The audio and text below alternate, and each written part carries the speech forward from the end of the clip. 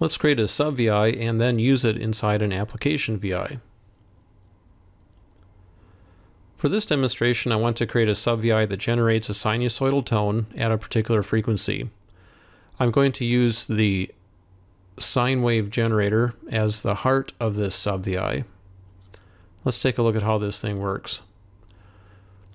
The main inputs of interest here are the number of samples to generate and then the frequency of the sinusoid. It's always a good idea to take a look at detailed help to make sure that you're interpreting that frequency input properly. In this particular VI, we see that the frequency is said to be normalized in terms of cycles per sample. Other signal generators in LabVIEW use hertz. You just need to check the help page on each one to make sure that you are using the correct form. I'm going to use a global variable to generate my sampling frequency. Need to change that to read mode. And then also the duration of the signal in seconds. You can always make a front panel control or a constant if you're not using a global variable like this.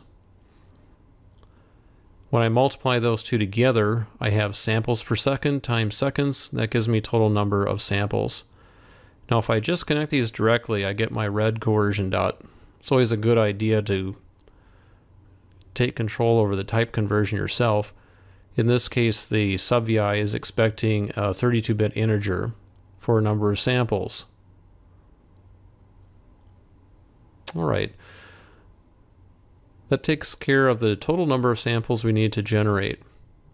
Let me place a numeric control for the oscillation frequency F0. I'm typing in F0 for that. This has value in hertz. Now, as we were looking at earlier for the help page, we need normalized frequency. We can get that by dividing the desired frequency in hertz by the sampling frequency, also in hertz.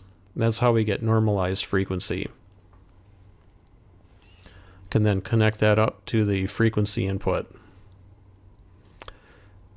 Now we have an array being generated by this sine wave generator. Let me create an array indicator on the front panel.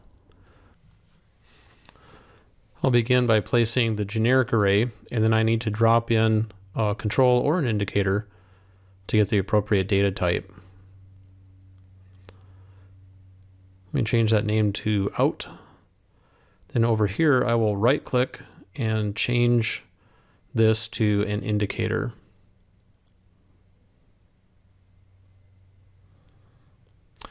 Now before I continue, let's take a quick look at the output as a waveform graph and just make sure that it is in fact turning out the way we expect. This will ultimately not be part of the sub-VI, but it's just giving me a quick opportunity to test it. Looks like we generated a little over 2,000 samples. If I change the upper limit of my graph to some smaller value, yep, sure enough, there we see the sinusoidal signal.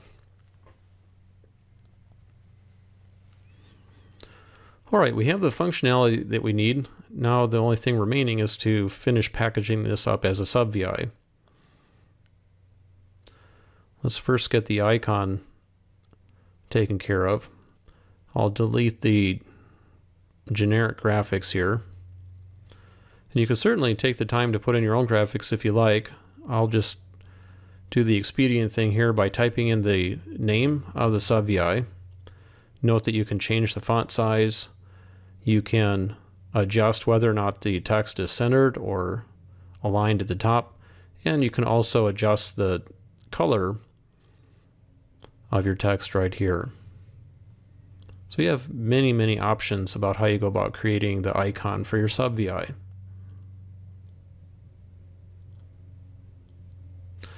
Next, we need to get the pattern selected and then connected to our inputs and outputs. We've got lots of patterns to choose from. This is the one that I'm interested in specifically. This allows me to generate an output which is centered on the icon, and then I would like my control to appear on the bottom.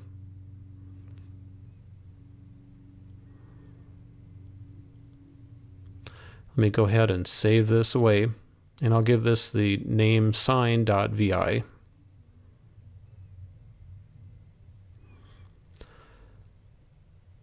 I'm going to take this opportunity to also point out that it's good practice to include the name of the subVI, or at least some kind of indicator about what the subVI is trying to do.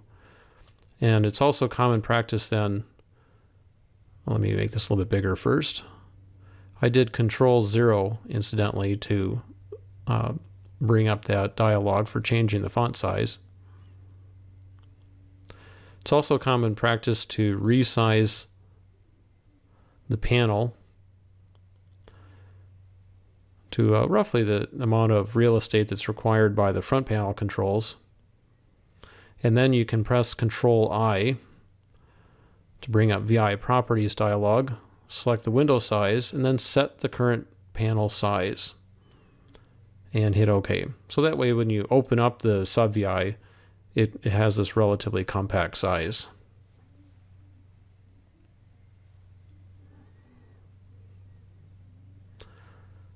All right, let's go ahead and start up a new VI. This would represent the VI where you're calling the subVI.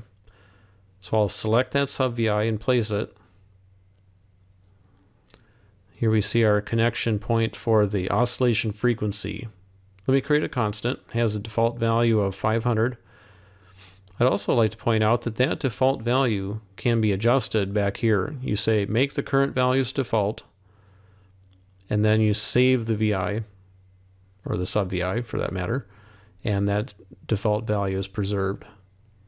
The output is being generated here. Now, supposing at some point you changed your mind, you can disconnect that terminal. You could actually disconnect all the terminals if you like, but you can disconnect one at a time, and then say reconnect the control point here. Save the file, and now we see the broken wire because the input has moved to the top of the subVI.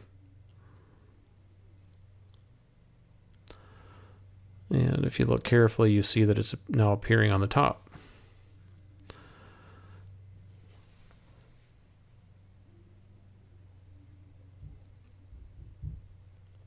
Now let me revert back to the original location.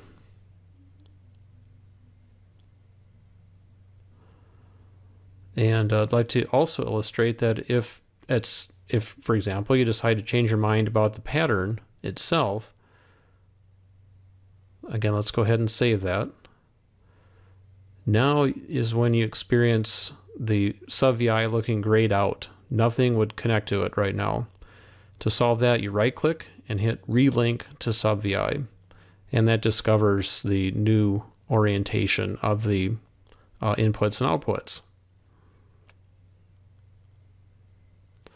Again, I'm going to revert back to my preferred layout here. Go ahead and save that. And again, since I've changed the pattern, I need to relink that.